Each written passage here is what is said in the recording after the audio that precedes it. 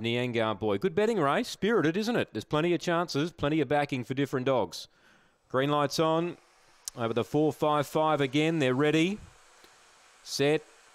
Away, Niangar Boy a tad slow. There's speed here, Webleg Flame. It's getting tight. Deep out, My Villanelle's trying to crunch down. Pushing hard, Niangar Boy. My Villanelle, Niangar Boy. They tangled. Son of Harker got the run through. Then came Zipping Loxley. Webleg Flame. Deep out now was Niangar Boy at the rear. They turned. Aston Cade forged on, took the lead. Drew clear from Zipping Loxley. It was tight early, wasn't it? But Aston Cade was the beneficiary. Zipping Loxley second. Son of Harker third. Fourth, I have no idea. My Villanelle, it was a tad unlucky with Webleg Flame and Niangar Boy deep out, back at the rear. Really tightly contested race.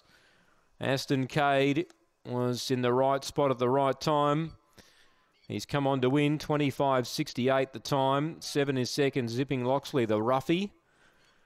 And third, it will go to 1, Son of Harker. 4-7-1, fourth placing. We stand by for 25.68 the time. It was really tight up front. Something had to give, and in the end, Aston Cade was in the right place at the right time. 8's got fourth, My Villanelle. She was the unlucky one. She nearly got over, but she copped that little check. 4-7-1 and 8 after race 6. Good race. 4-7-1-8, race 6. 25.68 the run.